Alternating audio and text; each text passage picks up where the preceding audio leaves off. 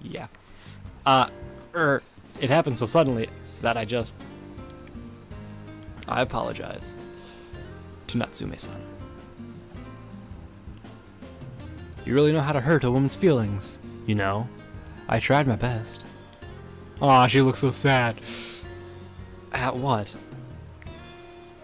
You said you were coming over, so I went and got dressed up. I only came here to ask the results of the investigation. Oh, is that how it is? I suppose I should have known better. Alright, gentlemen, come on in. Natsume winks at us before leading the way to the hospital. I knew I could count on you to deal with her, Reiji. Oh, give it a rest. Instead of the waiting room, or a sick room, we're immediately brought here. The autopsy room. Or, rather, the operating room. I've never heard of any operations actually being carried out here, so I guess calling it an autopsy room is fine. Well then, what did you want to hear about? Tell us about the corpse from Inokashira Park and Tama Cemetery. Reiji doesn't know the finer details, so go through them one by one. Alright, let's start with the dismemberment. Natsume picks a shelf of papers up off her desk. I pull out my notebook. On the dawn of February 29th, the corpse of what appeared to be a young female was discovered in Inokashira Park in Kichinojoki, located near Masumoshino City. To be more accurate, it was discovered where 4 limbs and the head. What was discovered was 4 limbs and head. Okay. The torso has yet to be found, and the pond was also dredged, but nothing found of relevance. Do we know her identity? That we don't know. Even though her head remains, it's in a state of severe decomposition. It was full of maggots, and there was something strange about it. Strange? It's still a pretty cold time of year, right? Nevertheless, the growth of maggots was far too rapid. It doesn't match up with the corpse's state of decay. Natsume flips through her notebook. Or documents. Whichever. With this degree of decomposition, we can surmise that it was left out there around the end of February, and within 1 week after death, and within 1 week of death. However, the size of the maggot is around 1 centimeter, which means that around 12 days had passed.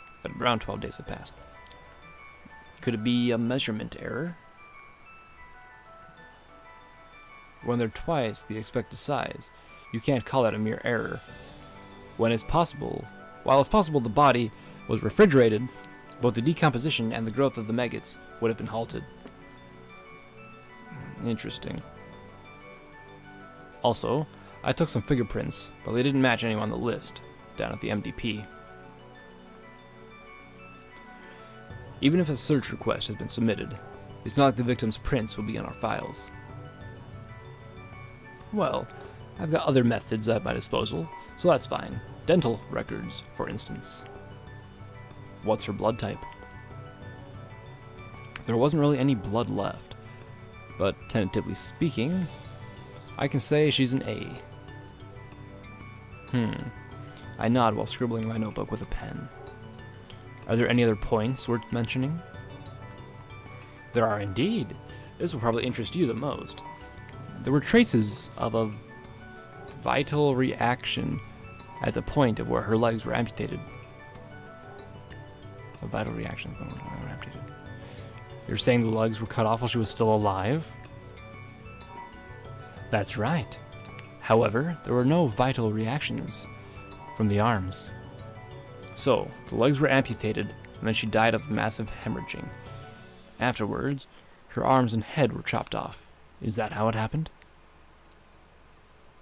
That seems likely. Yes. Damn. That's fucked up. Chopping off someone's legs, letting them die, and then dismembering their arms and fucking head. That's real fucked, man. That's real fucked.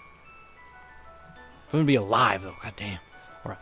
Next up is the corpse discovered at Tama Cemetery in Fuchu City on March 2nd. The victim in this case was also a young female. Her left arm was amputated. She was buried, and her foot was covered in kerosene instead of blaze. This is the case I am investigating. This one's relatively simple. In this case, the corpse was pretty much whole, so there aren't many things to know for certain. So there are many things we know for certain. How certain?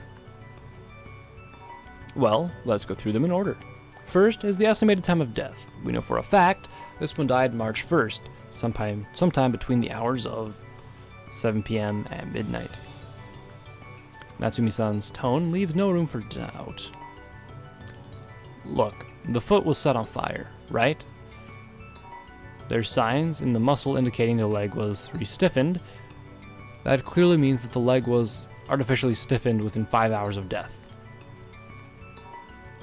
You're telling us the leg was moved at the time the fire was set? That's likely. I can say with certainty that she was killed within 5 hours of her discovery. Really? Interesting. What's the cause of death? Trauma from losing the left arm? There was a vital reaction where the left arm was amputated, but there's something else as well. Ooh. Her abdomen was sliced open, and an organ, her uterus, was cut out. What the hell? I had a feeling this was a bizarre case, but I hadn't expected something like this. That's not all. An eggshell was inserted into the abdomen cavity. It's painted black, but it's been cracked. The girl in the black egg, huh?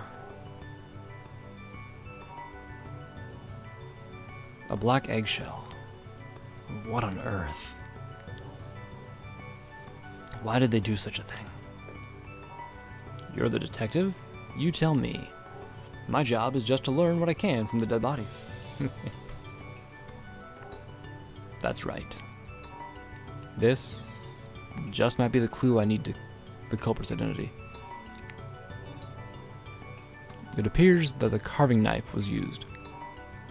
They went out of their way to stitch the wound closed, but they used regular sewing thread, not specialized tools at all.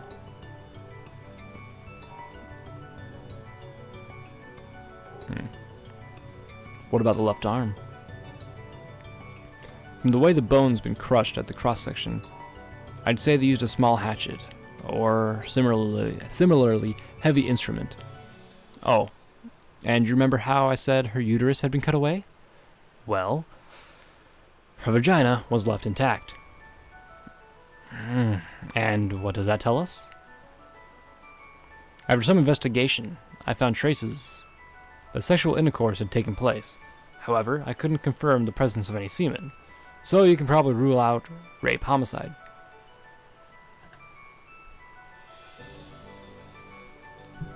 However, even though the body was wrapped in a black cloth, it was completely nude.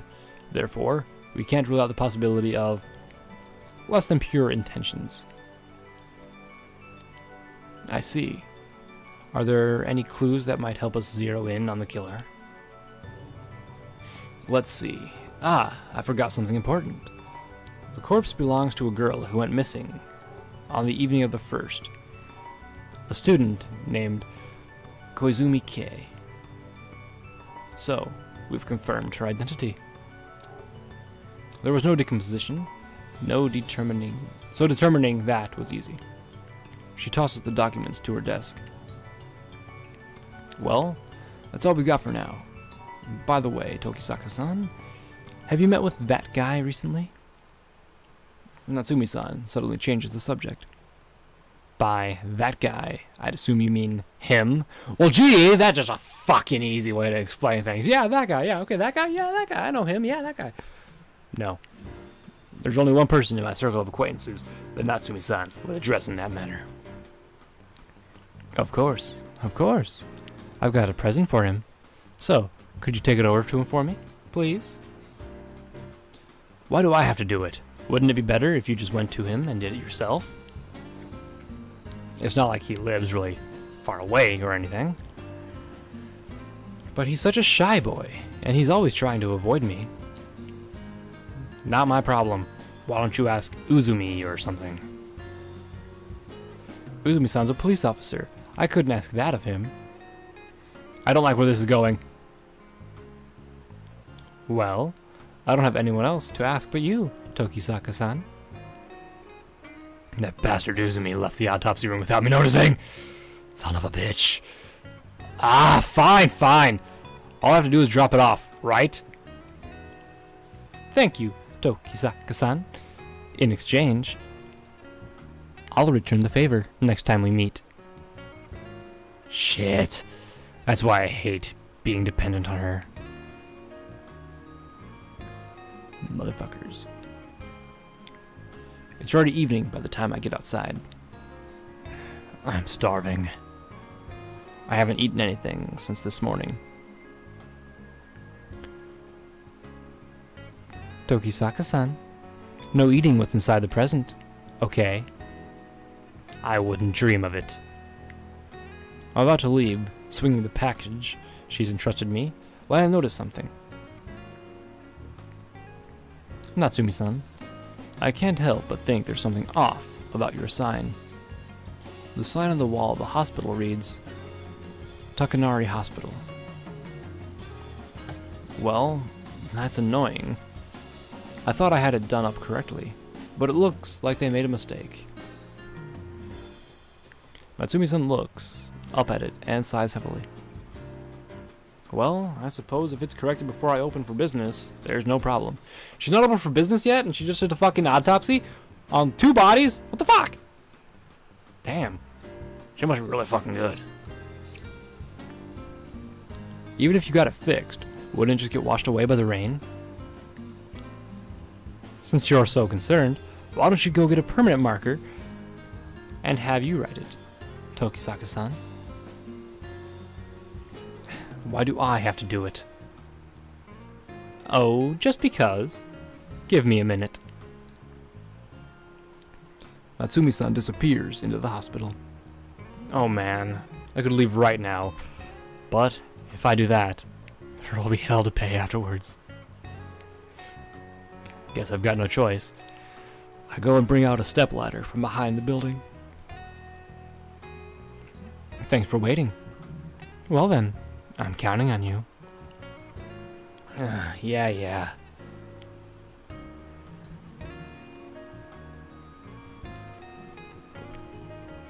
I lean the stepladder against the wall, climb up, and fix the character. Oh, right. Could you do that sign over there too, please? Natsumi-san spouts out instruction from the ground while I fiddle with the sign. Is this good enough? Yep, it certainly boosts the spirits to see your own name on there, doesn't it, Mr. Detective from the Tokisaka Detective Agency?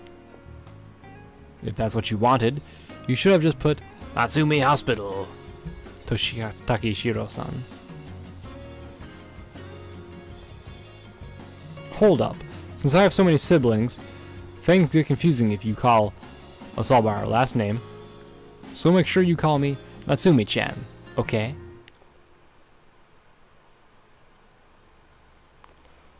Since when have I ever called you that?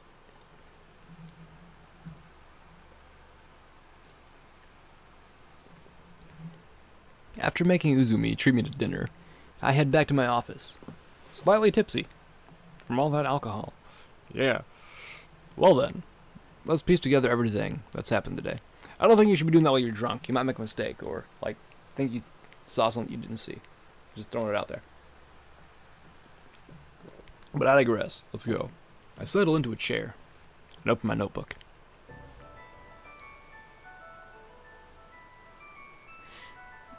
And we'll end things here.